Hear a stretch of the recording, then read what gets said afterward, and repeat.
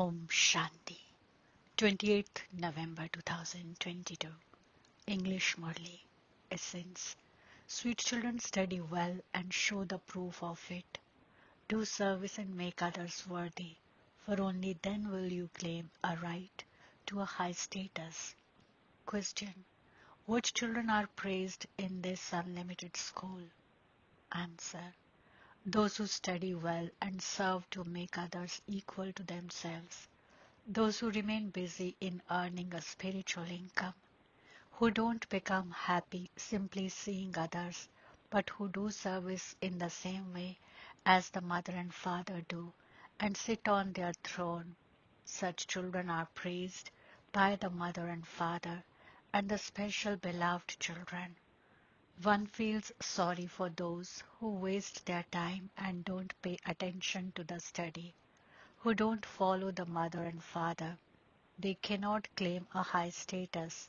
They constantly complain that they are unable to have yoga. Today's song is, Have patience, O mind. Your days of happiness are about to come. Om Shanti.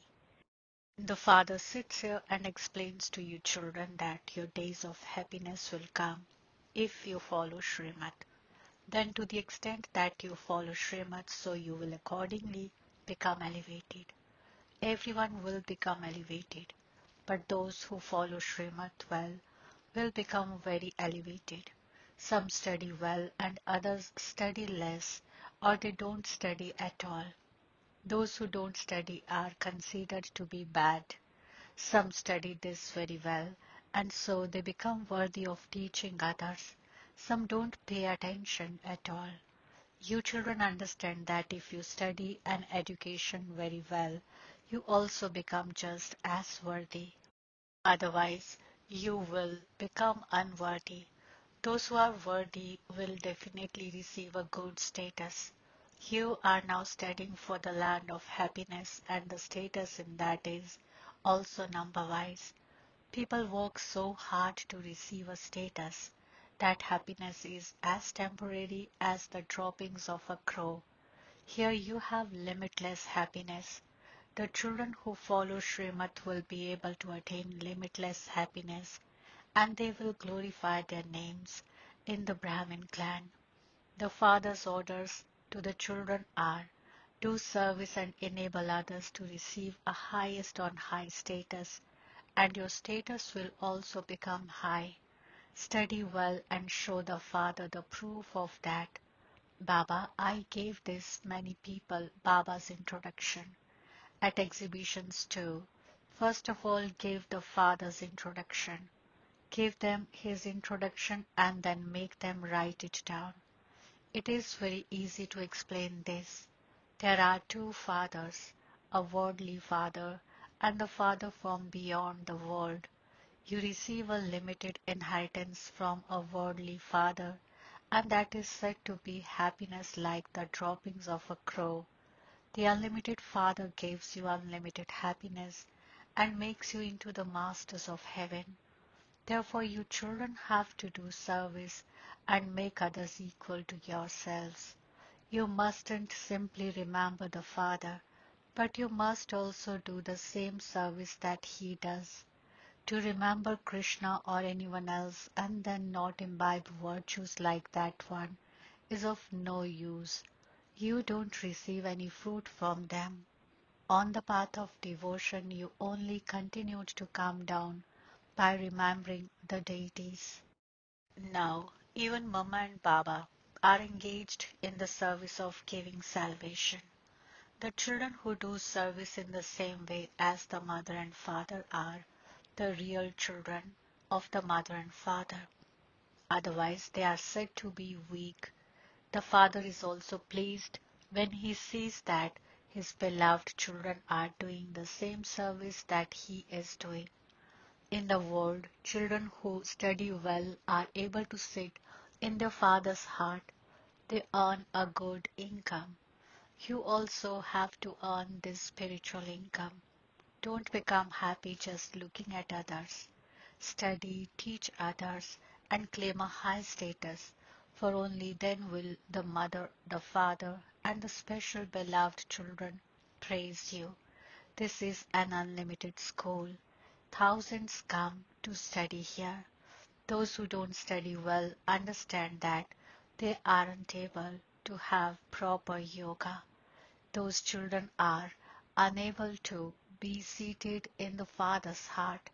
You have become the children, and so the mother and father do sustain you, do they not? Nevertheless, the father explains, follow the mother and father and the special beloved children. You have to do a lot of service. There are millions of those social workers. If you have knowledge, you have to become spiritual social workers. Otherwise, it would be understood that you don't have full knowledge. Instead of having knowledge, you have more ignorance, due to which your status will be destroyed. You won't be able to claim a high status. The father feels compassion. Effort definitely needs to be made for whatever you study. You cannot pass without making effort. Some fail 2 or 3 times and so they waste their time. Those who study less should have regard for those who study well, because they become senior brothers and sisters and do service like Mama and Baba. Those who serve well are invited everywhere. Therefore, you should think, why should I not make effort and become like them and make others similar to myself? You have to give the unlimited Father's introduction and explain how you receive the unlimited inheritance from Him. That unlimited Father who is beyond birth and death is the one who gives you happiness for all time. There are two fathers. One is the Father of souls and the other is the Alaukic Father. And this is why you say Bap Dada. In worldly relationships too, you have Bap and Dada. This one is the Palokik Bap Dada. From the Palokik Father, you receive a reward for the future 21 generations. You receive an inheritance of temporary happiness from physical fathers for birth after birth. You continue to receive other fathers and you continue to take rebirth. The inheritance of this time continues for 21 births in the golden and silver ages. Although you continue to receive other fathers, you still remain in the land of happiness. Then the kingdom of Maya begins with the copper age and it gradually becomes your stage of descent. This should remain in your intellects. When you begin to come down, you take births quickly. You take 21 births in one half of a cycle. So why do you take 63 births in the other half of cycle? Because you are impure. You continue to come down quickly. By the time the Father came, you had come down completely. You have now become Brahmins of the Confluence Age. Although you have a connection with the Iron Age, you still consider yourselves to be Confluence Aged. You know that Baba is making you into the masters of the Supreme Abode. While living at home with your families, you understand that they are living in the Iron Age, whereas you are living in the Confluence Age. They are storks who indulge in vice, and you are swans who are viceless. You mustn't only show this difference externally. Antaryami Baba, in brackets, one who knows all secrets within, knows everything internally. The Father continues to say, children, don't perform any sinful acts. It is said, those who steal a straw are the same as those who steal hundreds of thousands. Once someone steals something, there is doubt about him for 1 to 2 years. That doubt is then erased with great difficulty. Therefore, why should you perform such acts? It is Maya that makes you perform those acts. After Maya scalps your head, ask yourself, what have I done? You then ask Baba for forgiveness. Baba says, "Okay, child, it doesn't matter now, but don't do it again. It is good that you told Baba about your mistake. Otherwise, that would have continued to increase." Some write to Baba saying, "I became angry. I dirtied my face. I dirtied my own face and also that of my wife." Baba then writes back, "If after belonging to the Father and making a promise to him, you dirty your face and defame the name of the Brahmin clan, you are liable to receive punishment. The highest on high, even higher than the deities, is the Brahmin clan. You Brahmins make Bharat pure from impure. You had claimed your fortune of the kingdom in the golden and silver ages for 21 births. At that time you were beautiful, and then for 63 births you sat on the pyre of lust and became ugly. It is said that the children of the ocean sat on the pyre of lust and were destroyed, and that the ocean then showered the rain of knowledge, and they awakened and became beautiful. The Krishna soul definitely has to take 84 births. For 21 births he is beautiful, and for 63 births he is ugly. Now his feet are towards the old world, and his face is towards the new world. The one who was the number one worthy of worship soul became a worshipper and is now in the last number. He himself became that worshipper and used to worship Narayan. Now he himself is becoming that worthy of worship Narayan. He has to go into the first number. The day of Brahma is heaven, and the night of Brahma is hell. Shiv Baba comes to change night into day. The night of half a cycle is now ending, and the day is coming. They speak of the night of Shiva, but instead of Shiva's name, they have put Krishna's name and said that he took birth in the night.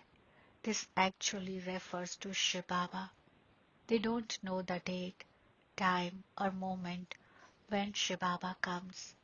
There is a fixed moment for the coming of Krishna. He is the one who comes into rebirth. Shiv Baba comes and instantly begins to give his introduction. For some time, Baba didn't even know who had come and who was speaking.